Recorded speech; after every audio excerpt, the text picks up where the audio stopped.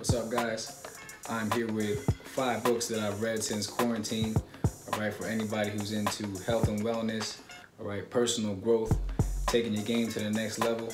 All right, so let's get into it. Shout out to Beacon Threads, Christian lifestyle apparel for the cap.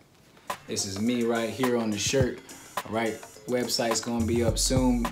It's most likely going to be the other shirt, but these will be available at some point. I appreciate the love and support from everybody. First book we got here is The Richest Man in Babylon by George S. Clason. Okay, this book here takes place in a civilization called Babylon over 8,000 years ago. Okay, it shows characters going through important tips of investing, learning how to manage money properly. You know, something that I personally had to learn and grow, and I'm still continuing to grow in my life. So important principles and strategies that you can use in order to elevate your wealth. The second book we got here is Practical Programming for Strength and Conditioning by Rippetoe and Kilgore. Right, these two authors have over 60 years of coaching, professional experience in the strength and conditioning field. Okay, so this book goes through different routines from the novice trainee to the intermediate to the advanced trainee, how to maximize strength gaining programs. Okay, how to avoid overtraining, what to do when overtraining occurs. So this is a great book for anybody who's coaching, all right, and athletes who are trying to elevate their games to the next level.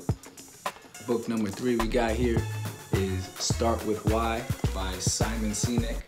All right, this book is about how great leaders inspire others to take action. Right, and this also goes through what separates great companies from just a good or an average company. All right, this is one of the most influential books I've read in a while. It shows you how to truly inspire others, to motivate others, and go about it in a way that will produce results. Book number 4, we got The Inner Athlete by Millman. Okay, this book is not just for athletes. It does have athlete in the title, but it deals with the mental preparation it takes to be successful in any high-level field.